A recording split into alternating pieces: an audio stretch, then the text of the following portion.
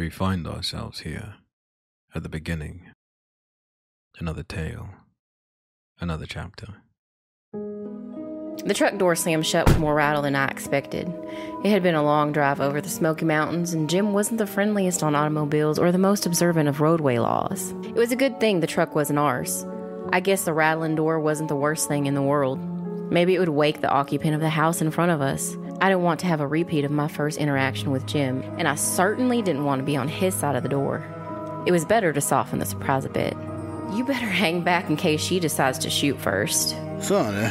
Everything I'd heard about her said she was a mouse of a thing. The front door slapped open, banging off the wall and making the hinges creak and groan. The porch light was off, but even still, I saw the gleam of a shotgun barrel under the soft moonlight. Being a mouse of a thing don't mean I'm not armed. Now who the hell are you and what do you want? I stepped forward cautiously, letting my face clear the shadows of the trees. Keeping my hands up in full view the whole time, I swallowed, hoping to keep the nerves down. I hadn't seen my Aunt Agatha in 6 or maybe even 7 years.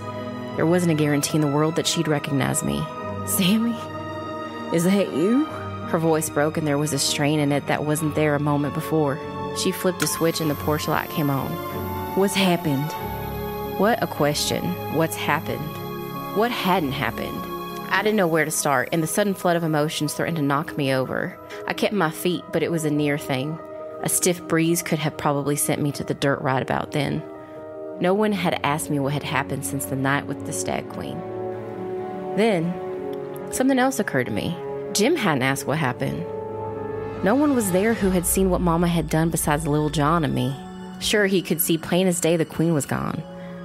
But how had he known it was going to be the two of us still in the house?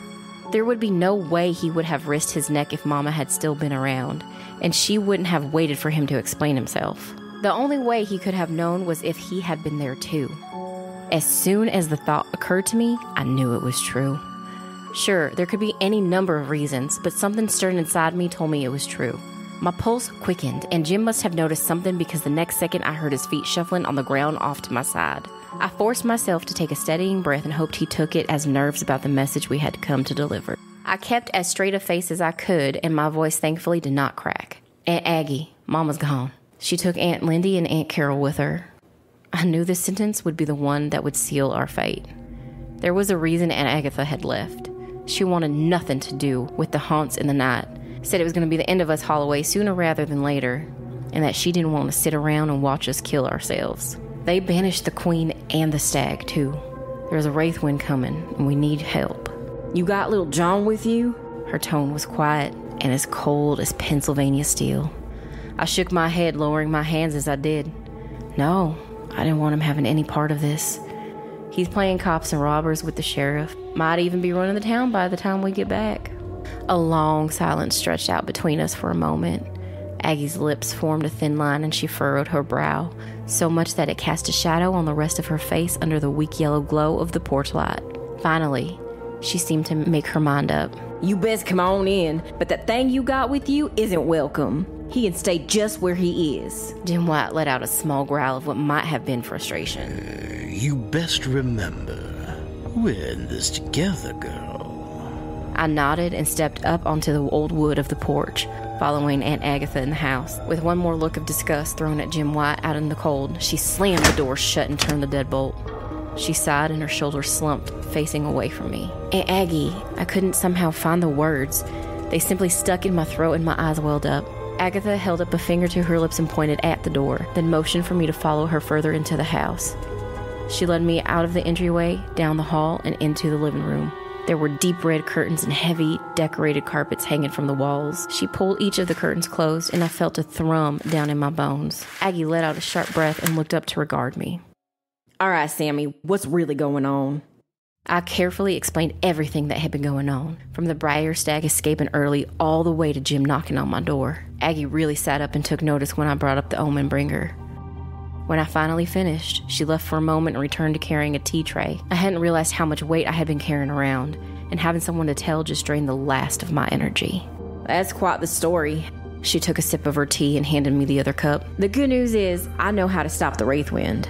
The bad news is, we have to do the ritual at the place where they banished the Queen. The teacup rattled from the tremor in my hands. Just thinking about bringing the queen back terrified me. Doing it with Jim right there beside me, when I knew now that he had to have been the one behind our troubles to begin with, was more than I could take. Aunt Agatha frowned down at my hands when she heard the rattle. There was a good reason I left, Sammie. This life, our coven, destroys us. I guess if I thought I ran away far enough, these problems would stay in my memories. She stood then and pulled a book from the shelf on the back wall of the living room. It didn't look different from any of the others up there, but when she plucked it from the shelf, I could tell there were dark secrets hidden in its pages. Agatha placed it down on a small table between us and opened the cover. Flipping between chapters, it looked to me like a recipe book, only it was recipes for rituals and enhancements, not apple pie filling. When we came back out of the house several hours later, the sky had lightened as dawn crept closer. Jim leaned against the hood of the stolen truck, his arms crossed. Were you ladies ever going to invite me inside? Aunt Agatha scoffed. I know who you are. Well, then you're smarter than your niece. I've had more experience with darker things in this world than you. Now go help Sammie load up the back of the truck. I will choose not to feel insulted by those hurtful words. Now, what exactly are we loading up and where are we taking it? You are putting these 6 iron rods 8 feet into the ground around the place where the banishment occurred. That'll keep the energy contained there. It'll help prevent us from bringing a whole boatload of things coming back from the other side. Jim took the rods from my hands and threw them in the bed as a pickup. Agatha then handed him a big carpet bag full of tools for doing her craft. Now you're gonna sit in the back with this, and don't you dare open a lady's bag. I'll ride in the cab. Thank you very much. You will not. Now you can either ride in the back or walk back to Lonely. Jim glowered at Aunt Agatha's words, but he clambered into the back soon enough, muttering something about respect until the engine's roar drowned him out. You should be showing more respect for the... Agatha put the truck in gear and we took off back over the Smoky Mountains for the second time in as many days, heading for home in a whole host of trouble.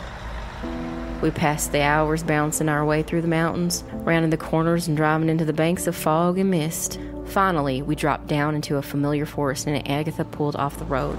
She put the truck in park and just sat, staring ahead at what was before us. A tear slowly fell down her cheek, looking at the lonely valley nestled down in between 3 dark mountains.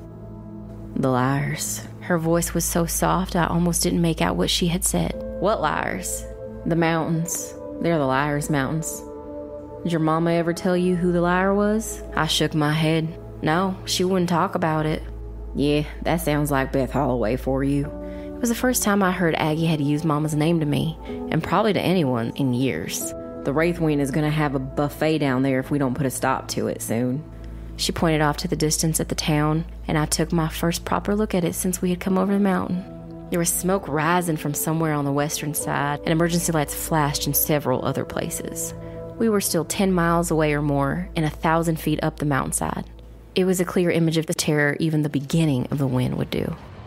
I don't know what exactly you ladies are playing at in there, but if you're seeing anything like what I am back here, we best be getting on.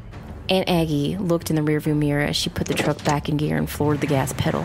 The side mirror shook as the old truck put out its best effort, but even through the bouncing image, I could tell what had even Jim worried. Black bears, cougars, and bobcats all stared out from both sides of the road. Their eyes were black, and thick, thorny vines wrapped around their bodies. The Wraith Wind was here, and it was descending the Liars Mountains for Lonely.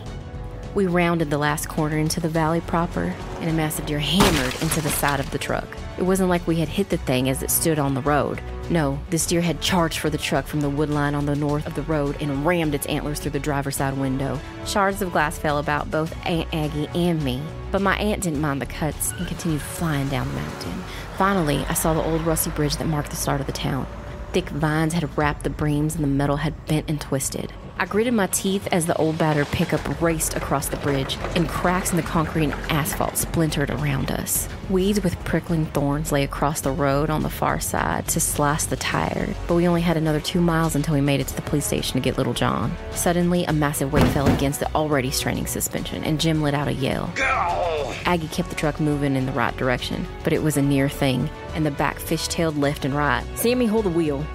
I reached over without thinking and tore my eyes off the mirror in exchange for the winding road ahead of us. I felt a heat flash up and an acrid smell hit my nostrils. The weight left as suddenly as it came, and Aggie took the wheel back from me. Just as she got control back, the front driver's side tire blew, followed almost immediately by the back driver's side tire. Jim, keep one of those damned bobcats. We need a sacrifice for the ritual.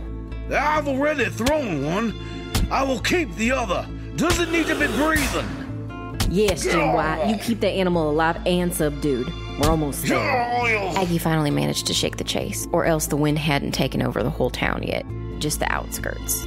We pulled up to the police station with 2 blown tires, and Little John sprinted out to the front door. There wasn't any sign of the officers or the sheriff. I assumed they had their hands full at the edge of town. Aggie wasted no time in pulling back out onto the street on bent rims. There wasn't far to go, but we had to do it quickly. The final few miles raced by while I held John safely on my lap. Finally, we rounded the last corner and saw the Holloway farm. The wards held back the beasts and the vines, but I knew we had to head into those sinister woods soon enough. We needed something to protect us from the infectious black sap, and I had just the thing. Pulling up to the house, I leaped out of the truck, hand tied on Little John. We got him inside and safe, relatively speaking. Aggie stayed outside with Jim preparing the bobcat and their tools of ritual. I moved into our dry goods pantry and pulled a jar of flour from the top shelf. All the way in the back, there was a little clay jar Mama had hid there. I took it off the shelf and opened the lid. Inside, there was a special mixture of bone meal and honey. We used it to ward off toxins any time we needed to work with some of the nastier plants around the farm, and I knew it would work just as well in the supernatural. All we had to do was take a small teaspoon of it, put it in some tea, and it would keep us protected for long enough to complete the ritual. Aggie and I gulped down the tea in one scalding go. Jim, however, refused to drink the concoction. I simply cannot abide consuming something without a pulse. Professional courtesy, mind. With that finished, we each hefted a pair of the iron rods on our shoulders and took off into the woods. It was strange how everywhere else in Lonely Valley, animals assaulted at each turn, but not here. Even after we stepped across our wards and onto the wild places, not a vile thing stirred to bar our path. It was as if the whole Appalachia knew not to enter the Queen's Forest, and even the Wraith Wind hadn't braved crossing the border yet. We reached the clearing where the briar stag's empty grave sat, surrounded with wide, shallow bowls. The temperature in the clearing seemed colder, and a chill swept over me. I hadn't been back since Mama had banished the Queen. The way Aunt Aggie had explained it, banishing something native to our world took a lot of energy and a lot of power. The sacrifice had to be immense. Bringing it back, supposing the beings were still alive, was a simple matter. Their bodies were native to our plane and wanted to return. Agatha likened the workings to rolling a stone up a hill. Going up was hard, but bringing it back down just took enough energy to get it out of the way. Watching Jim set the rods deep enough into the ground was disturbing, to say the least. He was wickedly efficient, and it only took him a dozen seconds to see each one, piling the freshly turned black earth over the tops when he was done. Meanwhile, Agatha set to pouring a dark mixture into each bowl in the circle and humming a strange, discordant tune over the liquid. They frothed and boiled in response. Jim, bring that bobcat over here. Set it in the middle of the circle right next to the grave. We'll push it in to seal the ritual. Jim did as he was told. He had looked younger somehow, with a glowing vitality. A wolfish grin spread across his face as he placed down the feline. Do you feel it, ladies? I can almost taste it. The anticipation of the power is almost palpable. And Agatha began to sing. Her voice sounded lost and sad. It was a song calling out across the space between the world we knew and the dark places we didn't. Her voice sang through my soul as though it anchored the call, and I felt a power well up inside me. Jim readied the knife over the bobcat's heart. I couldn't see his face anymore from where I stood behind him, but I could guess it held the look of a hungry predator, except he was hungry for power. The moment the threat of the Wraith Wind was behind us, I knew our temporary alliance would be over, and he wouldn't hesitate to devour us. I glanced over to where Aunt Aggie knelt. Her song rang out sad and pure while her hands dug fistfuls of soft, leafy soil up from the ground. She sprinkled the soil into the closest pot as she reached a chorus. The air buzzed and the clearing felt ripe with readied power. She met my eyes and slowly nodded. I knew what I had to do, and through the power her song gave me, I could do it. Reaching deep within myself for courage and a white, fiery anger at what had happened, I took that fury and I directed exactly at who was to blame, who had orchestrated all the death and pain. With a single hard shove, I flung myself down at Jim Wight and pushed him over into the open grave. What are you doing, girl? Wait! No! Aunt Aggie hammered her fist into the small bowl, shattering it, and with it, the ritual ended. 1,000 pounds of dirt fell into the grave, completely burying Jim Wight. He died, for whatever that meant for him, and in a bright flash of white light, Mama Holloway stood before me. She looked battered and bruised, and as though she had fought with the Queen every second of the 3 weeks she had been missing, and Aunt Lindy and Aunt Carol looked the same. The Queen herself rose from the earth where she had rematerialized. She seemed to grow taller and stretch. Her face was a mask of rage and hatred. Mama looked at me, horror in her eyes. "Sammie, what have you done?" Well, Dark Valiants, that concludes our Halloween special. If you enjoyed this episode, we are excited to announce that you can get access to tons of new exclusive content and stories, giveaways, live Q&As, and interactive events by joining our new Dark Discord community and our Patreon. The links are down in the description. The team pores over every bit of feedback we get from you and do our best to incorporate them into future releases. So please let us know through your likes, comments, and reviews. Thanks for listening. And thus, the story is ended. The tale told. The chapter closed.